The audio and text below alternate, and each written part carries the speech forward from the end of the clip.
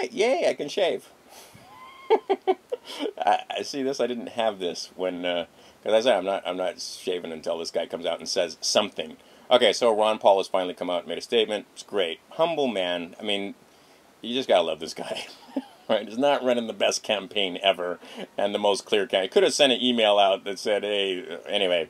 But if you listen to it, I have it linked below. I'm sure that by the time I load this up, you'll have already seen it. But the story remains the same. We go to Tampa, get as many delegates as possible. You know, this fight isn't over. We just keep going. We don't let up now, right? Okay. That's coming from the lips of Ron Paul. See, and I didn't want to come out and say stuff like that and then have Ron Paul come out and say, well, yep, campaign's over, right? In Hawaii, we call that making ass. I didn't think he would, but it's true. When you're silent like that and your son comes out on Hannity and says, oh, I'm endorsing Romney, okay.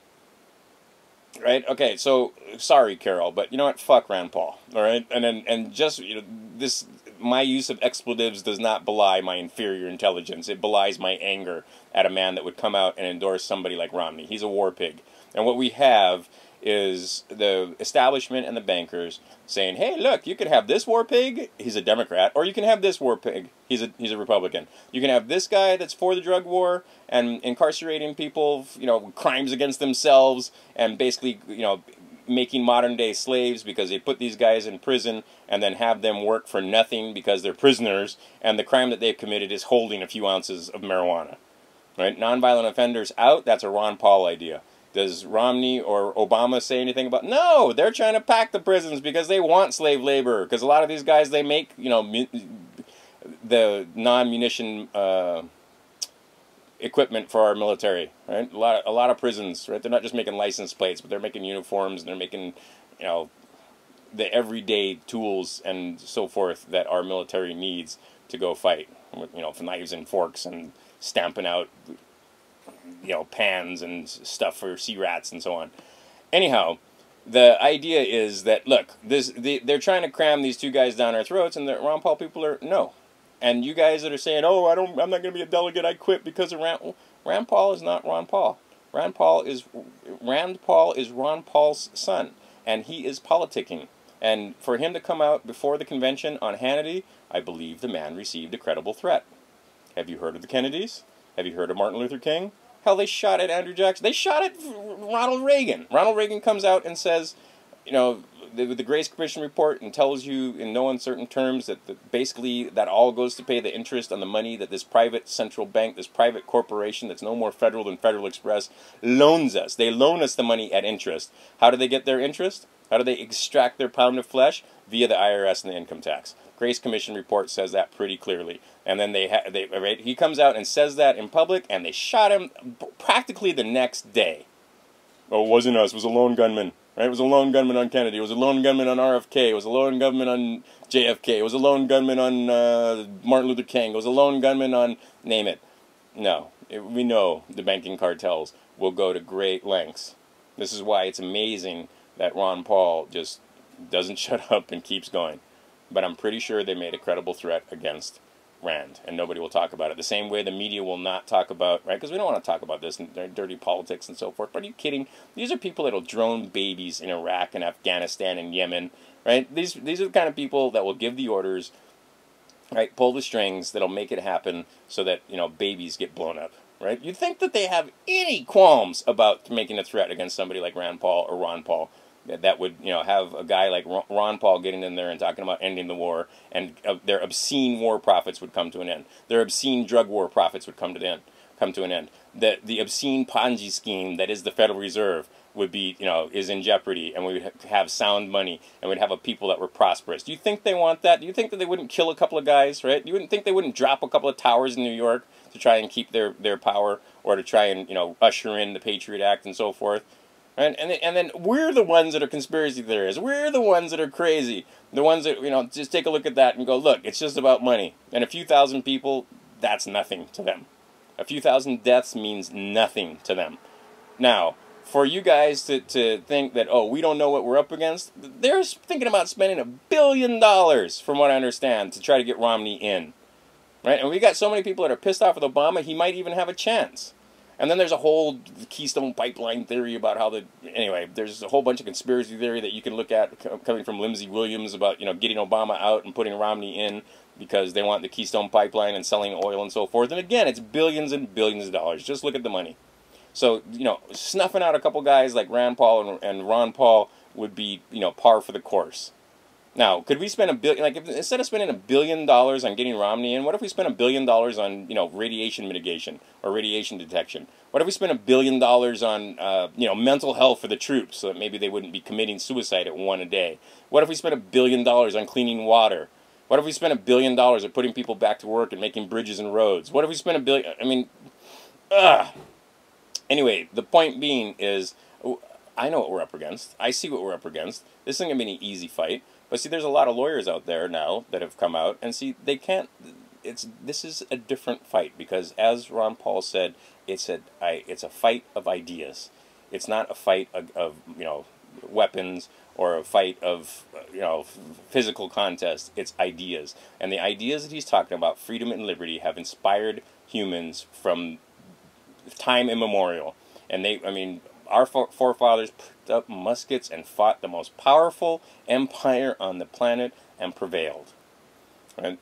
Now, this generation, we're soft. And I say us, all of us. I've had an easy life. You've had an easy life. We're soft. Right? But fighting these guys is going to take a lot more than just showing up to vote every 4 years or every 2 years. Right? We got to get involved in self-governance, and part of that self-governance is, getting down there and becoming delegates and becoming electors, and you see the kind of abuse that you're going to be up against, and you see the kind of now we see the violence inherent in the system. Now we see the violence inherent in the system, and see many Ron Paul people now see what I'm on about, and see what guys like us are on about, because they've come face to face. They see the vote fraud, they see the vote rigging, they see the delegate fraud, and the things that the great lengths that these guys are going to, and the rest of the country is not paying attention. Or the Democrats, they don't care because they're all about Obama. Now, that squelching of freedom and liberty will affect them too. So, we just happen to be the vanguard. We happen to be the guys that are going to be picking up the flag and fighting this fight. So the links down there talking about the lawyers that are willing to sign affidavits or help you sign the affidavits and help you fill out the affidavits. And you see the Ninth Circuit, every single chairperson in the Ninth Circuit has been named in a suit. Every single circuit needs to do this. And you guys need to understand how the circuits are set up too. See, it'll be great education also.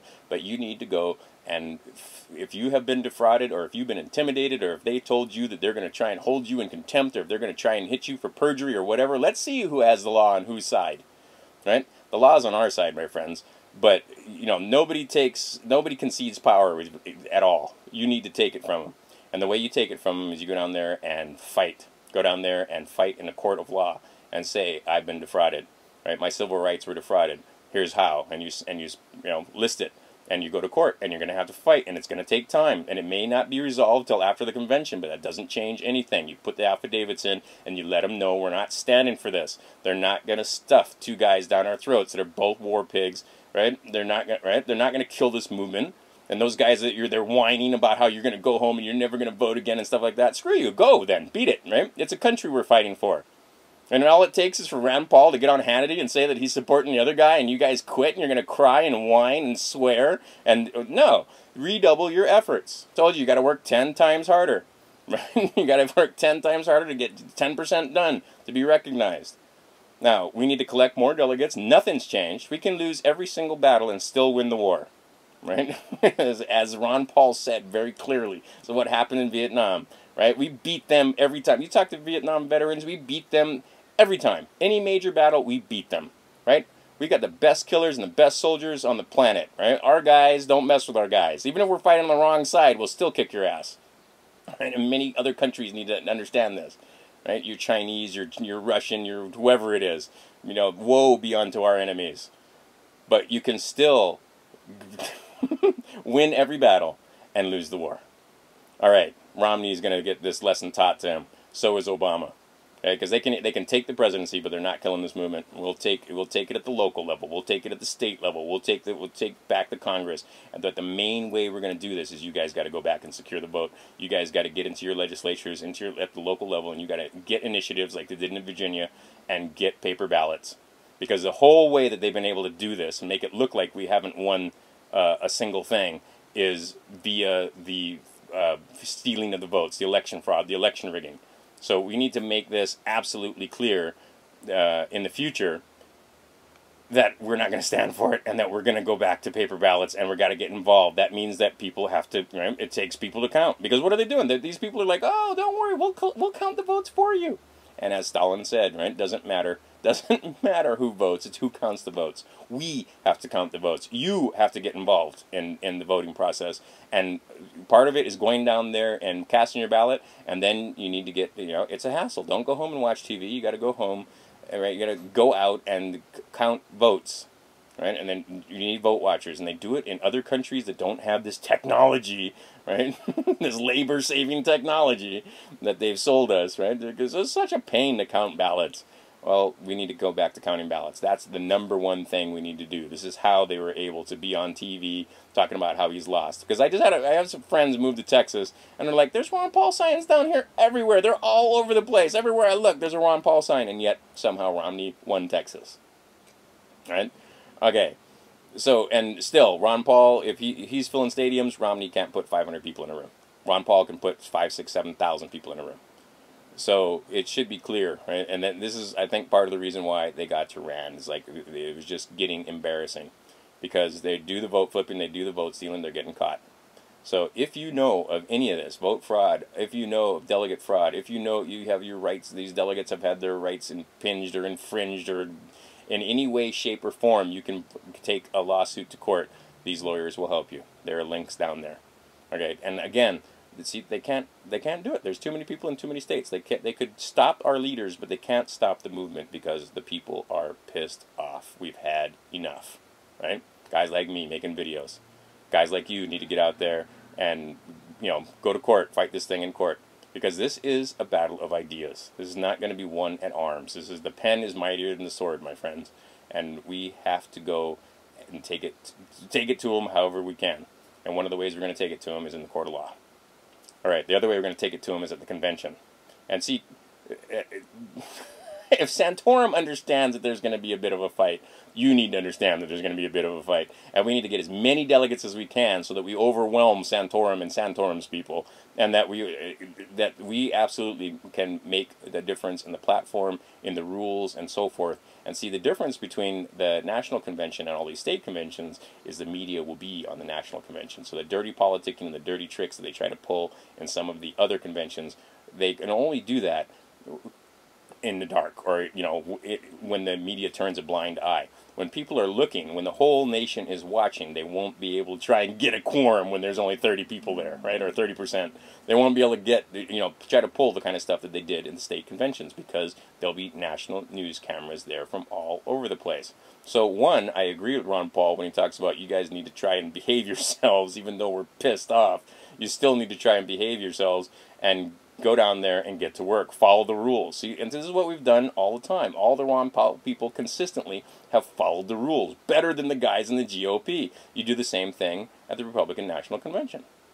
And we will change the platform. And like I said, we will take this thing back every 2 years and more. You have to take over the nominating process, the delegate process, and so forth, the chairmanships of the GOP, that whole thing. And then at the local level, you got to put representatives at the local level. You got to put representatives at the state level, where senators and representatives at the state level, and then also, of course, at the federal level. Because if Ron Paul or Rand Paul or somebody like them, or even Gary Johnson or somebody like him were to get to be president, he has to have the support of the representatives of other states. And right now, see, like the perfect example is the Koch brothers basically bought an election over there in Wisconsin, right? They've totally rigged that thing, and Fox News comes out and is like, "Yay, look out, right? See, the people saw through the scam and so forth." No, that recall should have taken place. Well, how do they get around it? Voting machines again, and then voter fraud, right? Making it so that college kids can't vote. And then right now, the purging of voter rolls in Florida and other states and so forth. They're doing everything they can to try and set this thing up. You got to secure the vote. That's the #1 thing. And you got to fight the fight. You got to keep this fight going. Nothing's changed. right? You delegates need to get out there and work, right? Get out there, and part of that work is now going to be signing affidavits. And these guys want to play, you guys want to play, you guys want to push, then we'll shove. When it comes to saying that these guys are bound and that they, you're going to sue them for perjury or whatever. Well, let's see who has the law on their sides, right? And if they wanted to try and intimidate us and shut us up, it's not going to work. All right, go to convention and get out there. This thing isn't over. There's plenty of work to do. Ron Paul 2012.